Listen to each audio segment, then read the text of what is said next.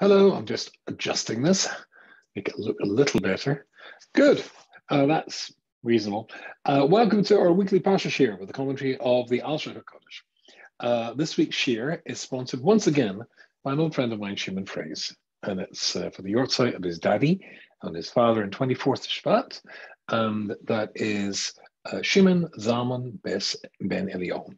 Shimon Zalman ben Eliyahu, his neshama should have an aliyah, and the discussing of the shir should contribute towards that. If you would like to sponsor the shir for a yortzeit or to celebrate a simcha, an engagement, or mitzvah, please let us know. Let me know here. I'm trying to get the lighting right, so I'm going to do some changing as we talk at this very moment, and hopefully that'll be a little bit better. Yeah, I don't look quite so bleached. Well, reasonably bleached. Anyway, I have a special light which died. I won't tell you how it died, but it died. And so by doing a little bit of changing, yeah, that's the way I look. A bit like a cherry. Okay, there's nothing I can do about that. Anyway, let's get down to the Parsha and the commentary of the Alshich. This week's Sedra is the Parsha of Mishpatim. The Parshas Mishpatim has almost, no, actually not, but has a huge number of mitzvahs in it. One of the largest tally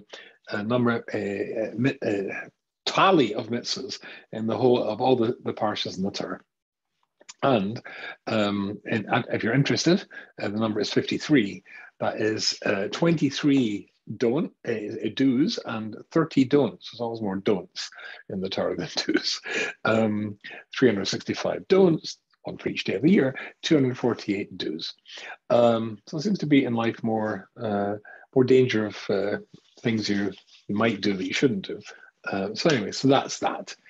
With that as an introduction, we have to, with so much to investigate, to look at, and of course through the eyes of the Alshich, I'm sure you'll understand that 53 mitzvahs is a little bit much. I think I wanted to say, when I was thinking about the Shir earlier in the week, that the Alshich HaKodesh is on the Chumash, even in Parshas Mishpatim. Now, Parshas Mishpatim, if you look at it, is overwhelmingly the basis for the laws of tort, damage, in the halacha, in the Talmud, and as a consequence of that, you would expect the Alshich to really extend himself to go in a halachic direction, particularly as he was the Avbeistin of Sfas. So Rabbi Yosef Karo, who gave him smicha, Rabbi Yosef Karo wrote the Shulchan Aruch, I would imagine he was the halachic authority. But his Talmud, the Alshich HaKodesh, was the Avbeistin of Sfas, at a time of the golden age of Sfas. And there is plenty that he could have said and can say halachically, if I just, for dramatic effect, I'm moving back, particularly for those who sometimes write and say, is this a backdrop, a computer-generated backdrop you have here? I say, watch this. Can you do this from a backdrop? This is that. This sefer here, if I bring it forward, is Maram Alshich, and these little letters here, Shin, Vov, Sof, Shailas, Teshuvos, the questions, the halakhic questions that people write to rabbis are called Shailas, questions, Teshuvos, and their answers. And here are the collected Shailas and Teshuvos. I'm sure there was many, many, many more of the Alshich, and of course, being an Alshich a devotee, it's a delight to see his halachic genius. However, he doesn't bring his halachic genius. At the background, he knows the halachic context, but he doesn't, in his perish on the Chumash that we study every week, he doesn't go in that direction. It's what's called drash or drush, when he's looking at the midrashic aspects of the Torah. So even though the Parshas Mishpatim could leave him to, as it were, write another book based on the halachic aspects of the Parsha, with 53 halachas to discuss, he confines himself to discussing the drush. And that's what we're going to do as well. Okay, so with so much to choose from, what to choose? So in this week's Alshich share, we're going to look not only at the Alshich, but somebody came after him, also of the Sephardi tradition, and that is the Ramchal, Moshe Tzata. We're also going to look at somebody who was not a Sephardi, Simcha Zissel, the founder of the Yeshiva of Kelm, in the Sefer Chochmah Moshe. I was also going to be looking at one of my rabbis, Ramatasiel Solomon, Shlita, and see what he has to say on the subject. And if I get anything else here in my little pile of preparations, oh yes, I've also got here, I just bring this up, a sefer called Mi'ain Beis HaShoeva by Rav Shimon Schwab. Well, I didn't have the merit of ever meeting, but his brother, I think it's his younger brother, Moshe Schwab, I had the great honor of being in his shir in Gates of the Shiva. It was the first shir I entered in Gates of the Shiva. He gave shir, the second shir base, in Gates of the Shiva, which is where I was the entry level shir, and that's where I started at the bottom. And if you stay there long enough, you can claim to have got to the top, but it's more chronological as opposed to a merit claim, but you'll get the idea. Okay, having said all that, let's actually get down to Tachlis. This is the commentary of Ramatasiel Solomon, one of my great rabbis, and Ramatasiel Solomon points to what it says at the beginning of Mesilas Yesharim. It's the commentary of Ramatasiel on Mesilas Yesharim, one of my very, very favorites for him. In fact, I'm learning it again as like a person. We're just coming to the end of this cycle. It's one of the critical sorim for Jews from my tradition, the Lithuanian tradition, to master. And the whole sefer is built on a Gemara and Avodah Zorah, and it's in Daf Kof Omid Beis. And this is what it says. It says, and this is, I say, so fundamental. If you've never come across, because I know that many people dip into this shir who are relatively new to Judaism, Mesilas Yesharim is a classic. If you hear it quoted, you can simply say, Reb Pinchas ben Yoer. So Reb Pinchas ben Yoer, one of the great rabbis of the Talmud, has the following saying, and his following saying was the basis upon which this classic work was created. And now I'm just going to give you that saying, and I'm going to take you later to something he says in his commentary, which was born of that saying. Mekan Omer Reb Pinchas ben Yoer. I have a grandson called Yori, by the way. Torah maybe the day Zahiris. Torah brings you to something called Zahiris. Zahiris which is being careful in your performance as a religious Jew. Zahiris maybe the day Zrizas. And as I said before, when I was making the joke about more don'ts than do's in the Torah, then this is the if I remember rightly, this is the do's, and Zrizas is in the don'ts. I think it's that way. Zahiris maybe today. I have to read this. I have to learn this a few more cycles. Zahiris maybe today Zrizas, and Zrizas is zealousy, to be zealot, to be passionate. Passionate is a better translation. Zrizas maybe today Nikios, and Zrizas bring you to now. In the English translations, they say cleanliness. At that point, I just shake my head. Who translated it as cleanliness? It means purity, making sure that your mitzvahs and your relationship with Hashem is pure. The key is maybe the day precious, which brings you to precious, separation from worldly things. That means precious maybe the day tahara, which brings you to purity. Tahara maybe the day chasidus, and that brings you to chasidus. And chasidus maybe the day anova, which brings you to humility. Anova maybe the day yiras hachet, which leads you to fear of sin. And yiras hachet maybe the day kedusha, and that brings you to holiness. And kedusha maybe the day ruach hakodesh. And if you reach the level of ruach hakodesh, then it might bring you to of holiness. It might be ruach hakodesh when your ideas, your concept, your mind is so connected to Shemayim, to heaven, that you're indeed inspired and effectively a conduit through which heaven can speak and pass on ideas. Ruach HaKodesh may be the day Techiyas and Mesim, and if you reach that, then you're guaranteed Techiyas and Mesim.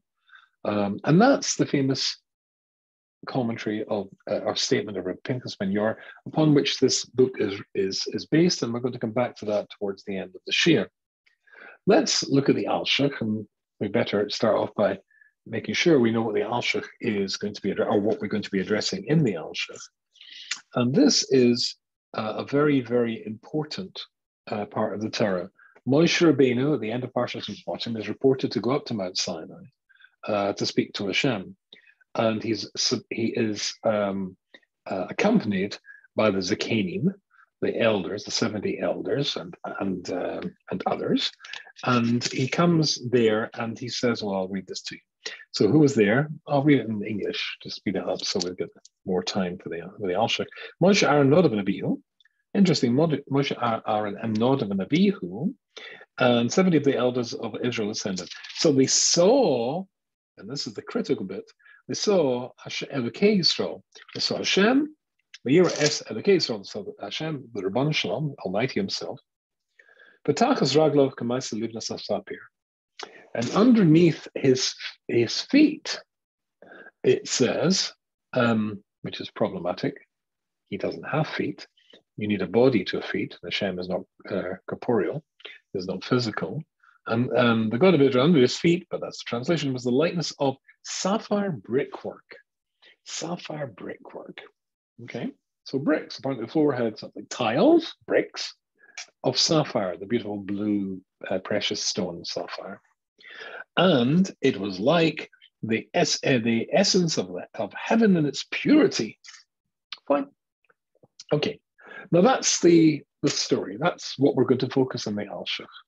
So the Alshich here, and we're going to come back to that shortly, says he's not got a huge number of questions here, but even still, I'm cutting it down to just one or two for us in our shir.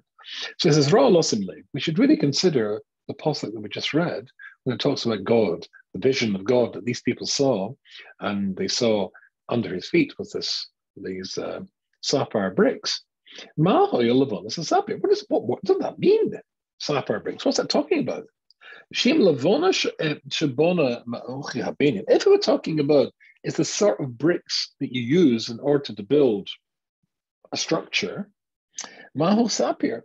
So why does it have to be made of sapphire? It is just bricks. And it is, Rashi says there, what was it there for? In order to be a constant reminder to Hashem that the Jewish people were enslaved in Egypt at that time by bricks. They had to build structures for Pharaoh, and they had to make the bricks, bake the bricks in a kiln or kilns, and then use them to build the structures they were instructed to make. And if that's what it's talking about, if that's what they're talking about, obviously that's problematic. Hashem doesn't need an aid memoir.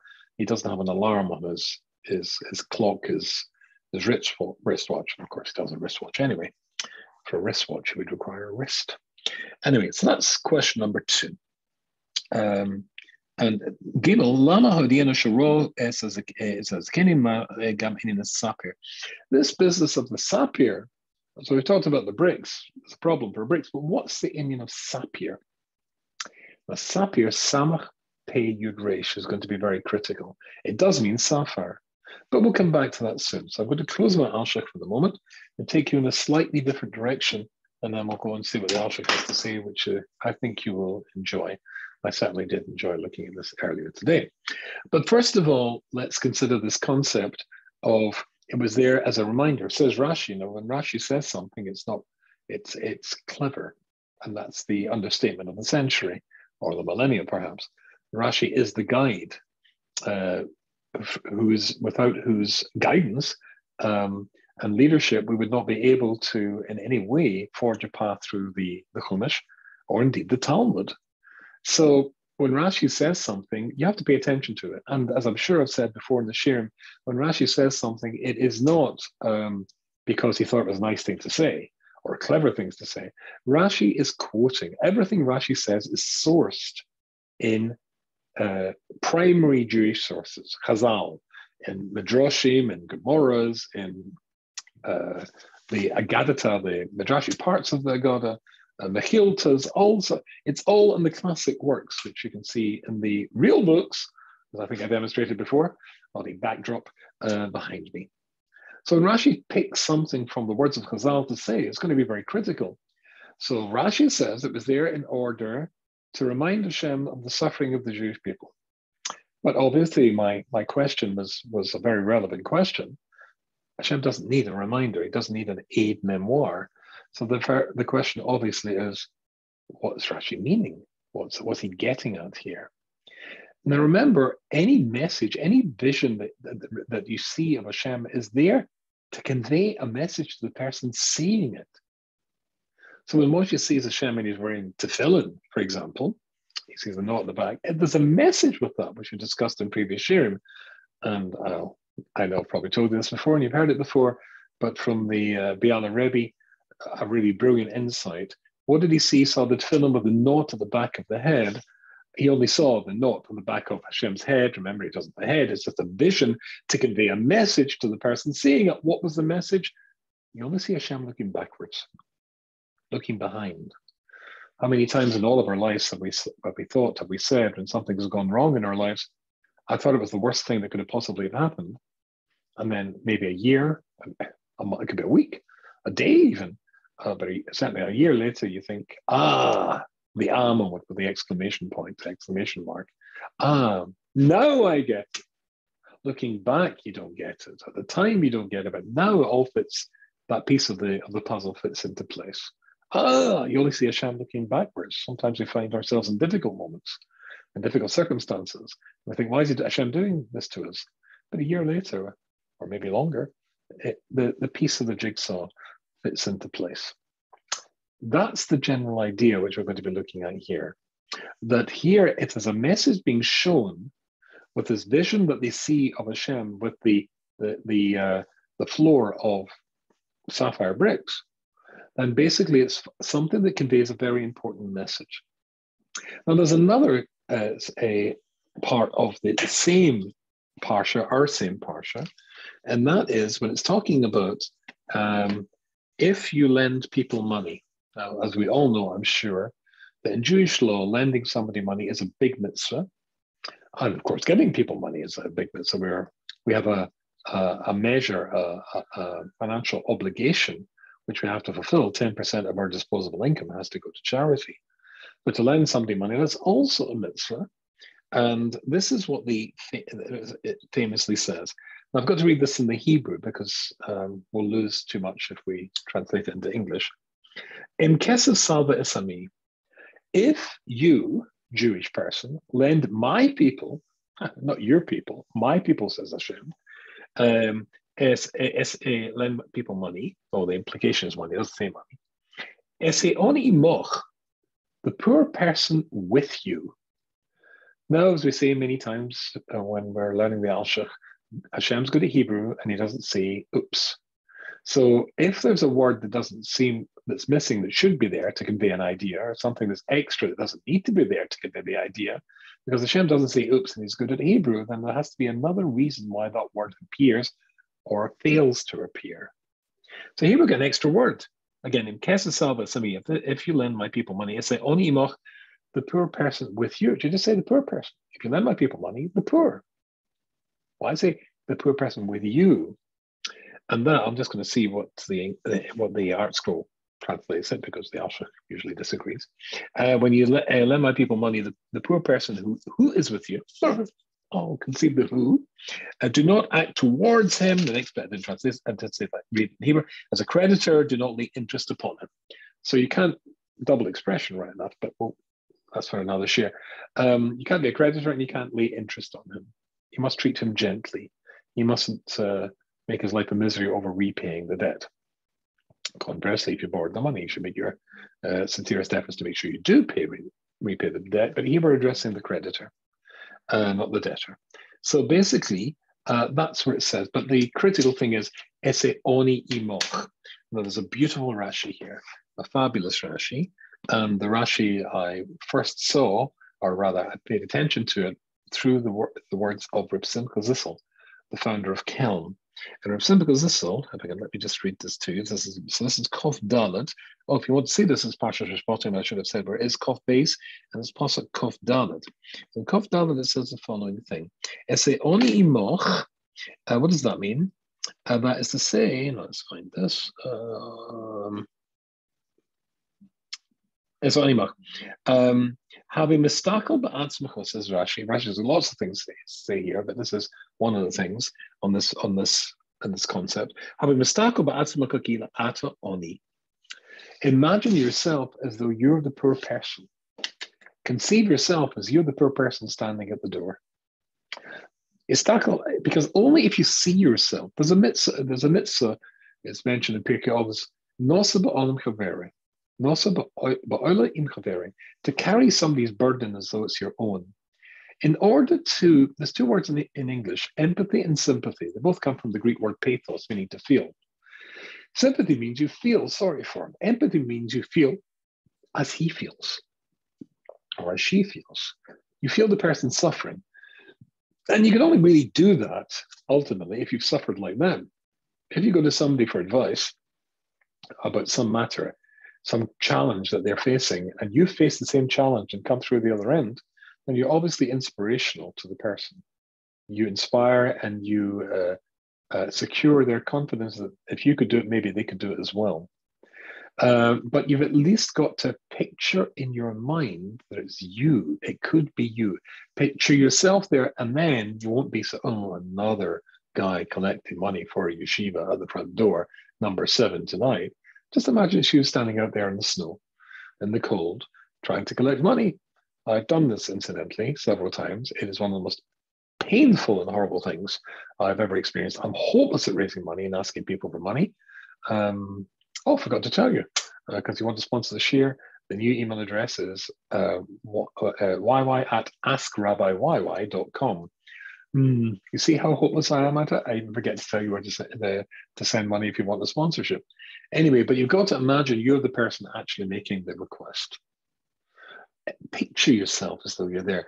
Now, Reb Simcha Zissel, the founder of Kelm, whom I mentioned before, who was the great teacher of so many of the last generation, and in fact, so many of my teachers, including, of course, Rabbi Destas, Talmidim, who were all Talmidim of mine. The very first thing he says in this classic work, Chochmah and Mussar, which is also deeply philosophical work, but in Chochmah and Mussar, the very first thing he has to say is on this. In order to fulfill the mitzvah, it's called Maimer Nachem Nemodim. He says, first page, in order to achieve the level of being able to feel somebody suffering, yeshus and possibility rag achrosh yizrago harbe bahavas chaverim of ma'asa machshava v'nem ma'asa goli. You've got to first love people, that's obvious, and you've got to be thinking about them a lot, but also you've got to imagine, the next bit is on to say, you've got to picture their situation, and as though, just as Rashi said, you are in it. And everybody knows there's a famous Gemara. The famous Gemara says, imagine or think about a very interesting concept. That if somebody's sick and you go to visit the sick person, you take away a 60th, says the Gemara, of his illness. To which you might immediately think, as I thought when I first came across this Gemara, aha, easy peasy. Right, we'll cure everybody. Bring 60 people, one after the other. So if you bring a 60 of the illness, bring 60 people, and we'll have no illness left. But in actual fact, it's a reducing fraction. It was mathematically minded. And so you would need a lot more than 60 people.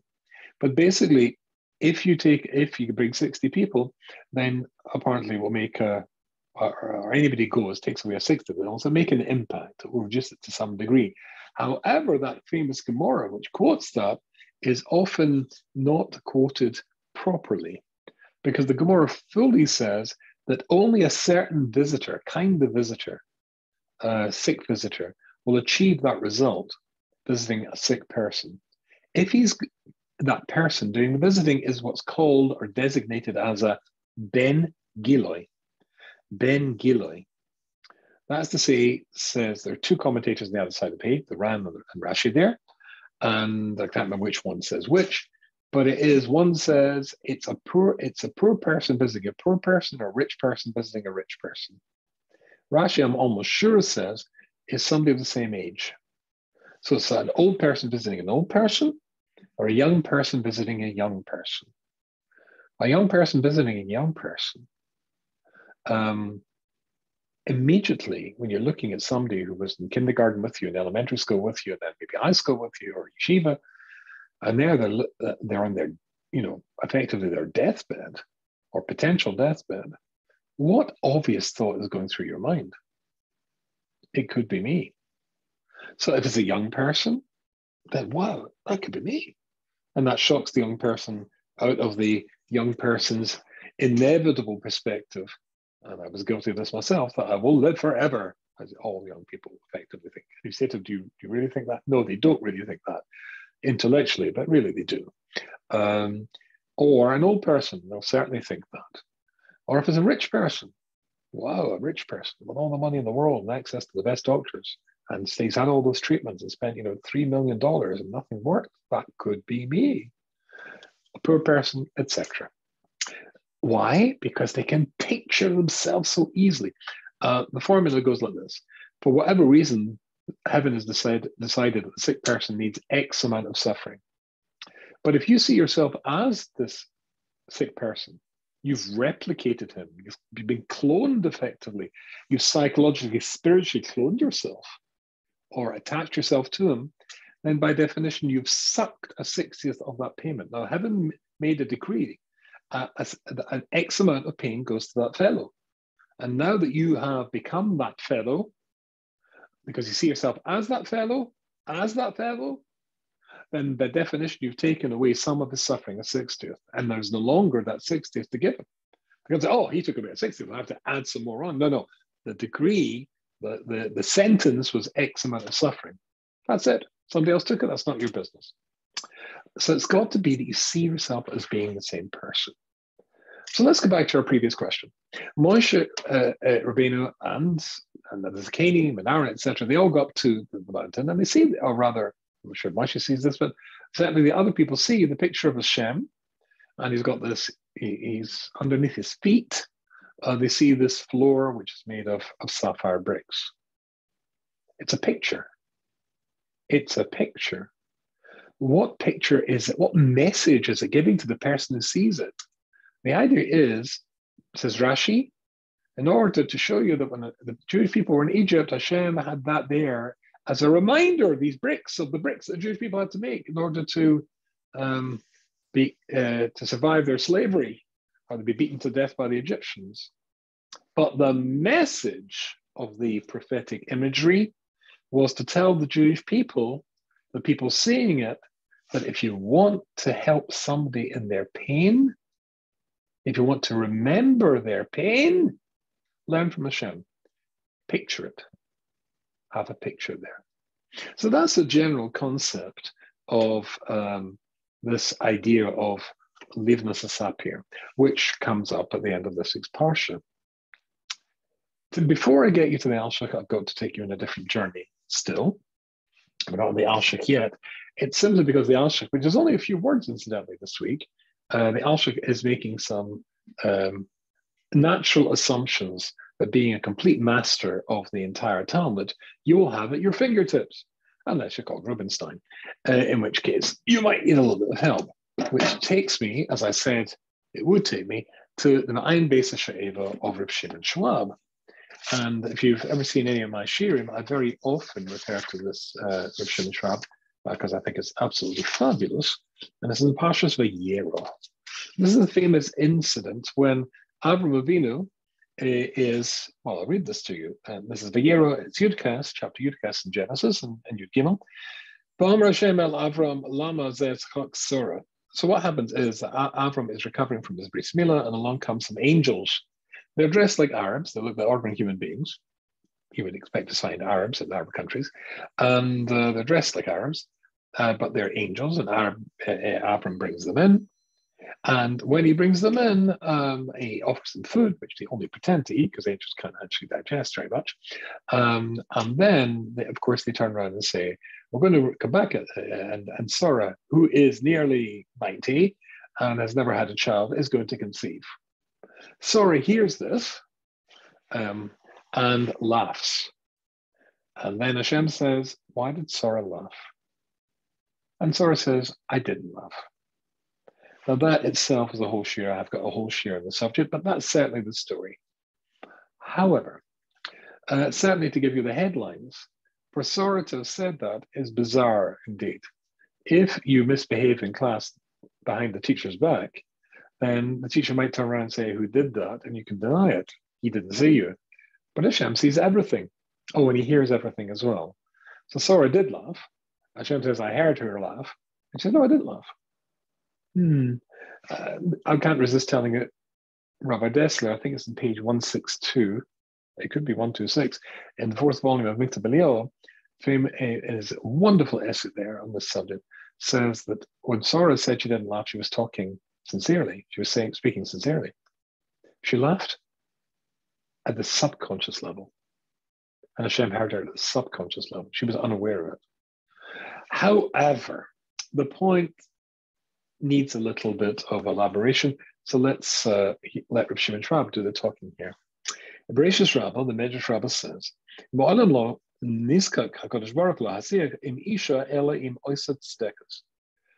not once in history did God speak directly to a woman except Sarah, this tzedekah, this saintly woman, Sarah.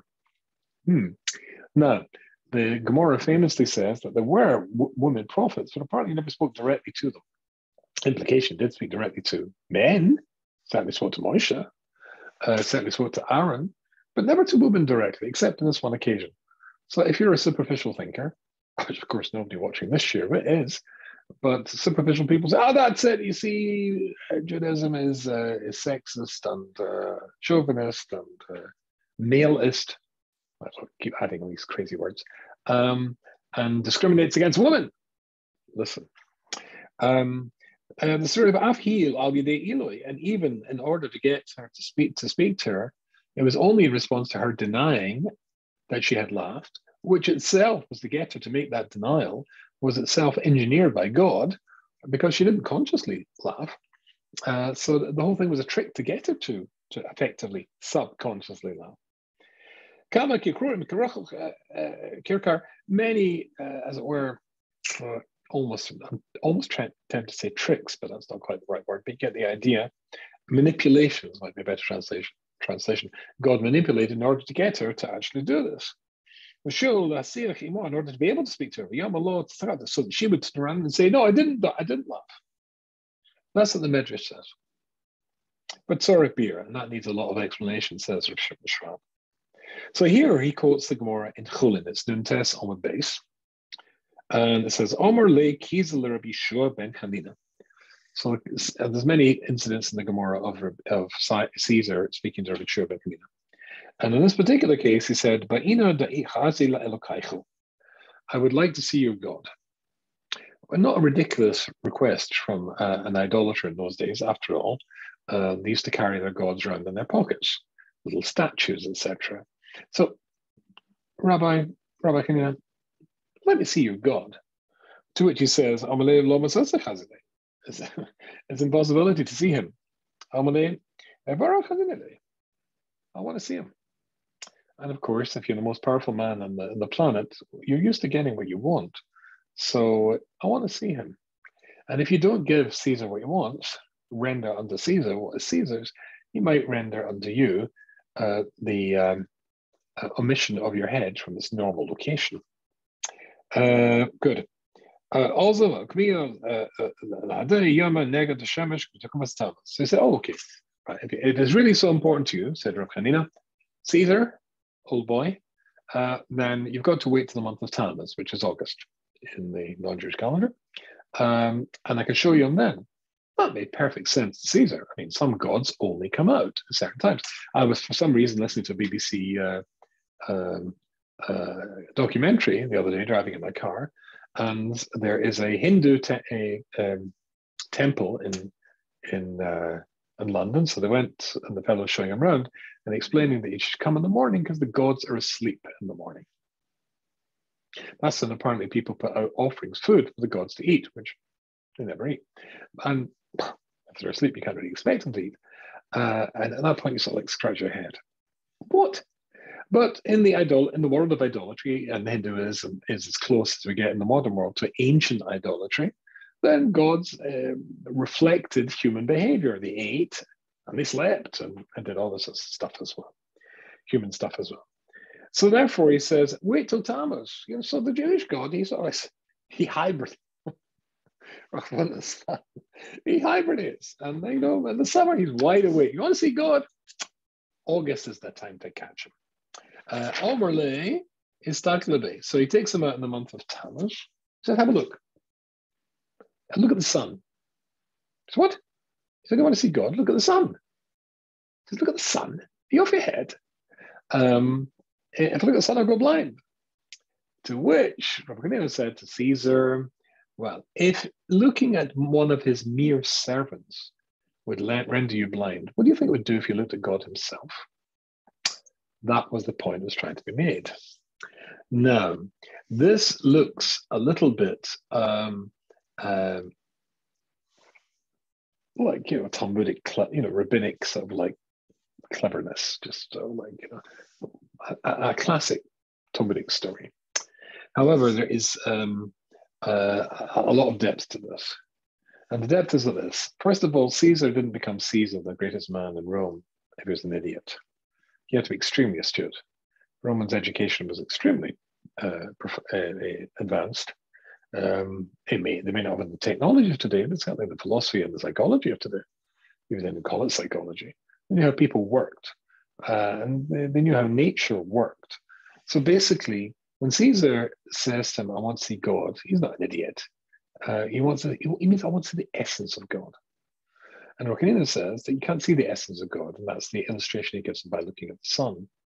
However, says Rishon Schwab, there is a way that you can see God. Sorry, that's not true. There is a way to see God, I suppose, if you get to the level of Moshe Rabbeinu. But there is a way to see the sun, is what I'm trying to say, without going blind. And that is if you use a glass which is extremely darkened, a dark glass, stained very, very heavily, so that it filters out the light and doesn't make you go blind. Now this, he says something very interesting.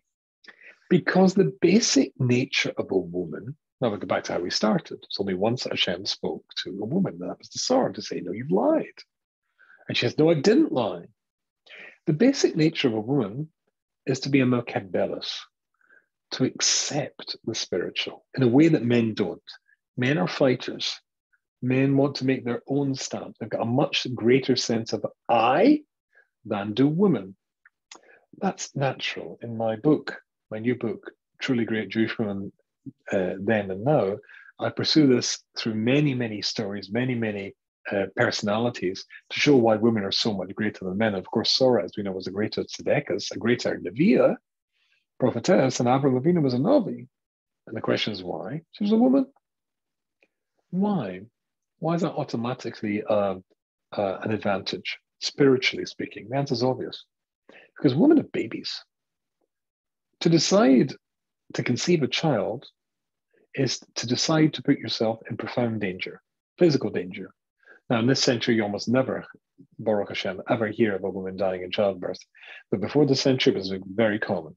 And in the Middle Ages, half of all births died before the age of 5, that sort of stuff. So you're going to have a baby whom you're going to love, but you might 50% of them you're going to have to say goodbye to them. That's a big deal. More than that, you're going to have to nurse those babies. And that means anything you want to do, you can't. The baby needs fed, you got to sit down and nurse the baby. So therefore, there is the Yiddish word is an Übergegebenkeit. There is a philanthropy, an altruism that has to be programmed into woman in order to accommodate a generation that comes from woman that doesn't apply to men. So they're given a certain level of spiritual sophistication and quality that men simply don't have. And when it comes to the spiritual, there's so much willing to accept the spiritual. Men don't. Men want to, as my wife cleverly says, Men are fixers.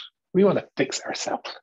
But women naturally turn to HaShem. And you can see this very clearly if you go to the kotel. And at the kotel, you see women davening. The cedar is always up on their face. They're davening, shockingly, very gently. Tears running down their cheeks, petitioning HaShem to change whatever horrible situation they found themselves in or their family in. Men, if you look at the camera, swings to the male side of the kotel. They're like this. Each one fighting, each one wrestling with God, as Yaakov did with the angel. Women are naturally on a higher level. So if God was to speak to a woman, because her nature is to accept too much, it would be too much. It would burn her up like the sunlight, unfiltered sunlight. Looking at it would scorch and damage and maybe blind the eye of a human being. Therefore, you need a filter. In the case of Sarah, to be able to speak to her, he has to get her to adopt effectively a male position, like the colored glass, which filters out, which pushes back against the rays of the sun. Then she has to turn around and legitimately, honestly say, I didn't. That's essentially to take a male position. That's the story. And that's what Shimon Shab says in Ma'ayin Beis Shoeva. I think it's an absolutely fabulous sefer, by the way. Good. And with that as an introduction, now we can come to the Alshich. So the Alshich is, if you remember, is concerned about these, what was the sapphire stuff, that the stones, the bricks underneath Hashem's feet was like Livnus, the sapphire, blue precious stone bricks, etc. What's that all about? We asked a couple of questions. Let me take you straight into the Alshich, and you'll see he says something very, very important. And we'll conclude the share by going back to Mrs. Hashanah with the commentary of Ramat Solomon, which we started with. But let me read you the Alshich. After all, this is officially an Alshich share. So he says, I get to read this bit to you. Achine, ein safek. Well, there's not the slightest doubt. Ki halak ha'mizar nesh of Yira es Elokei Yisrael. When the Jewish people go up to Mount Sinai and they look and they see a vision of God, the vision of God we talked about on his throne with his feet on the ground, and it's sapphire bricks, the American phrase is, duh, God doesn't have feet. He's not physical, not corporeal. There's no gravity that affects him, that he's got to stand on bricks or anything. I mean, Yochel Habit Israel, and who could possibly look at God? As we said before, we're only talking about the case of Sarah from Shimon Shab of God speaking to her, but to look at God? What's this talking about? They saw God. Nobody sees God and survives. As Rabbi Shua, as we said before, said to Caesar. That's why I read that bit. But Omar, I love, yeah, okay, let me see your God. And she said, the whole thing we've just explained. You should have a little bit of the sunlight, that would blind you. What do you think God would do to you? Okay. Imagine you actually saw God himself. Okay, now Omar, Vayira es Elokei Yisrael. So what does it say? Vayira es Elokei Yisrael. So the Paul said, I don't actually think I started that. Did I say that? Yeah, we got that. Vayira es Elokei Yisrael, B'tachas Raglav. They saw the God of Israel, and under his feet. We didn't do that. And under his feet was the bricks made of sapphire. And so they've been in Israel. Good. So what does this mean? So it says, Vayira es Elokei Yisrael. They saw the God of Israel. What you just said is an absolute impossibility. What's the Torah talking about? They saw the God of Israel. When the Torah itself says you can't possibly see the God of Israel. Well, to tell all of it, but don't be upset by that. Don't think that's baffling. Ki halo matachas raglov. It says tachas raglov. What was under his feet? Yeah, they saw God, but under his feet was a floor of sapphire bricks. Now think of a sapphire, a precious stone, but it's blue. Think of a diamond. The purest diamond is the clearest diamond and lets all the light through. But a blue diamond filters the light. But like a piece of glass, like the Gemara said and the Alshich said, when he quoted that Gemara, it's got a dark blue filter. If you ever look at a sapphire, it's a dark blue. It's a dark blue filter that filters out the light. So they wanted to see God, but under his feet. So they're looking up. After all, he's up there in heaven. So they see God, but they only see him through a floor which is blue sapphire, which is filtering out the image they see. Otherwise, we kill them. But we've got to have more than that. Wookie hachalchoshes kaich roas eni boser mehabit el spheres rav, to stop physical eyes trying to look beyond what they can see. Sephiros. Now, our word is sapphire. Sapphire, same in English, incidentally. Sapphire, sapphire. Sephirot, and we translate that as a sapphire. But sapphire means something else. Sephirot, it means counting, but it also means the spheres are the planes, the dimensions of holiness, which the Kabbalah is based on, that lead up to get into the holiness of HaShem, which is basically what Pinchas ben Yair was saying at the beginning. Level after level to get to the highest level. But if you try and get to the highest level too soon, you're in serious trouble. You need a filter. So therefore, to stop them trying to get beyond their ability to see beyond what they're capable of comprehending or containing, was a filter. It was a floor. And the floor was sapphire bricks. This is absolutely brilliant, by the way. They filtered it out so they weren't able to see properly. But if that's there, so that's like, as it were, like Moshe Rabbeinu had the veil, so that's the veil covering God. What was separating them?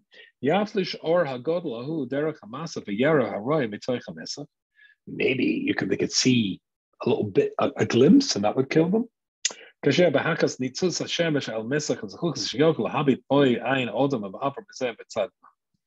Just like if you holding that darkened glass and looking at the sun and it slips for a second, you'll see the actual light, will burn you up.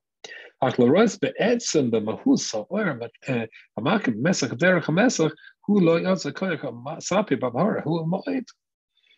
maybe that's not enough to filter out God. So therefore you didn't need one barrier, you needed a second barrier, a second veil. But you need two, and it's going up. So you need one which is clear, and one which is even filtered, level after level. Something's not wide, so it can stop the light coming through. So you get two filters. So you can, as I see, whatever insight into the sephiras, the upper levels of existence, mystical existence, you'll get a glimpse, but it won't kill you, it won't destroy you. But that's what the Pasuk says. Now we look at the Alshich's eyes at the Pasuk. How did it say? V'yira es Elokei Yisrael, v'tachas raglov, can leave this asap here. So he says, what does that mean? V'yira es Elokei Yisrael, so it's not the God of Israel. V'eich otzra koach l'habit Elohim. So how could they do such a thing? The answer is, Kihine v'tachas raglov, shnei masechim. Under his feet, there was two veils, two barriers. Echad k'mais leave this asap here. One was like a barrier of a glass floor, not a glass floor, but a sapphire glass floor, to keep out the ability to see beyond to levels which would kill them or destroy them. Who evanes and Pirius, Shom Razal, as whatever that means, Kabbalistically. Avakenu b'maisa evanes sapphire, because that's got that ability. It filters out the light. It's got this blue stain we talked about. But who ke'etzem hashamayim? And the apostle goes on to say that it was like ke'etzem hashamayim. She'ein loven be'etzem rak ein tachlis shemes chares. And then after that, there was heaven itself, which is another barrier, which is bluish, but more whitish. But therefore, it was able to. They looked up to heaven, looked through the barrier of heaven, and then they had this glass floor, which saved them from being destroyed by trying to reach to a level which was beyond them. That's the story of the loudness of sapphire. From a Musa perspective, we saw it's a very important lesson. Only if you can picture the suffering of somebody can you help somebody. But at a Kabbalistic level, which is what the Alshich's talking about, there's a very much more profound level. But let's return to where we started, which is Mesilas Yesharim, and the commentary of Ramatasiel Solomon there. He says the following thing. So he says, so he's talking about, here we're talking about, remember we talked about various levels for Pinchas ben Yair. We've got this chapter 21 rather, he's talking about the level of Chassidus. That's an incredibly high level. A Chassid, level of Chosid is higher than that of Tzaddik. Okay, so it says, I was talking about Chassidus. He says that sometimes a Chassid, someone will read books about Chassidim. That means really holy people, not Chassidim alone payers who follow a Rebbe, which may be Chassidim as well. But the classic designation of a Chassid is the one that is based on this book here. Not that you're a Hasidic Jew. Anyway, call enigma ori masikul litzatz la'asas u'masem hanadim. So here in the Mesilas Yesharim, he's commenting on that it's very common that people will read stories of great Chassidim to be inspired by them. But Ramatzis Solomon, one of my great rabbis, he famously says, let me read this to you. Medivi Rabbeinu, from what the Mesilas Yesharim writes here in chapter 21, Nira Shemisha Eimed B'Hashgacha Madregas HaChassidus Yesh Lo Likroya V'Liman Ma'aseh Sipurei Chassidim De'lam Mehem.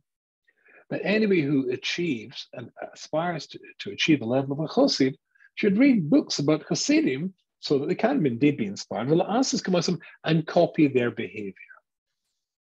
But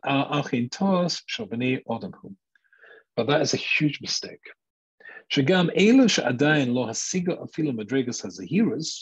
But that's to say that people who've not reached the first level of Repinkas Ben Yoyer, that the book is based on, which being careful in mitzvahs, then, so here's a Shomim Einu B'Maaseh Ke'elu V'Rotz L'Lech B'Kuvosa.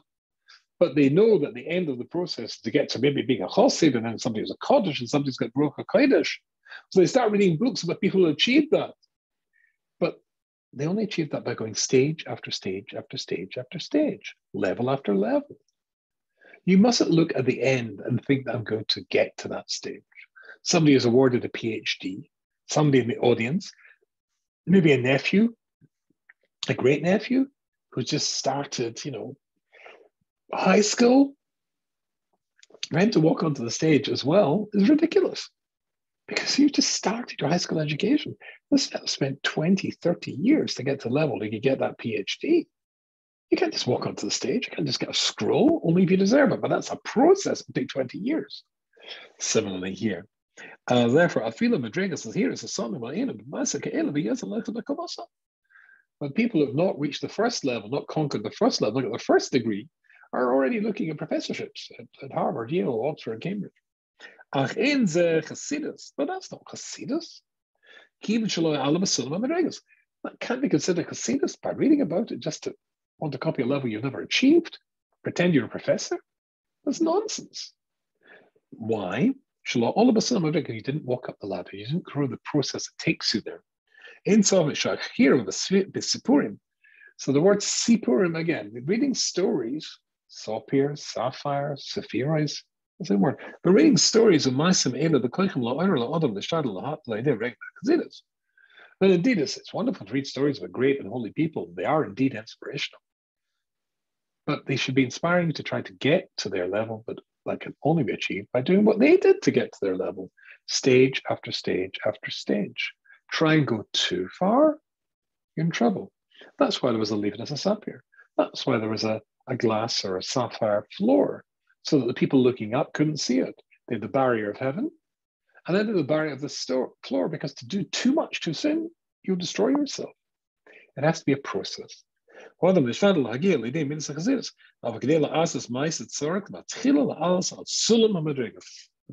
have to go over up stage by stage. That's a very pragmatic and maybe even mundane, but wise nonetheless piece of advice as we come to the end of our Alshich here, which the Alshich has pointed out in this week's Sedra. There's lots to learn there from this sapphire floor. But from a Hasidic from a mystical point of view, don't go and try to go too high. From a Muslim point of view, picture somebody else's suffering. Again, from just a common sense point of view, a seichel point of view, if you're trying to grow in Judaism, make sure you have a program. Make sure you have a teacher who is a professor, a rabbi, a rosh yeshiva, a rebbe who will take you stage after stage after stage, so that eventually you can get to a level you can sustain. Trying to get to a level before you can, not a good idea. As my sister likes to say, optimum, not maximum. Maximum, you can sustain for a little while and then you're burned out. Optimum takes you. You finish, the difference is a 100-yard race, and you do maximum and you're done, or optimum, 26 and a quarter mile, the long haul. But it's got to be stage after stage after stage. I hope you enjoyed that. I wish you a very, very good Shabbos. And again, I hope it's an Aliyah for Shlomo Zalman Ben Leo, whose yard site is the 24th of Shabbat, I think it is. Okay, I wish you good Shabbos.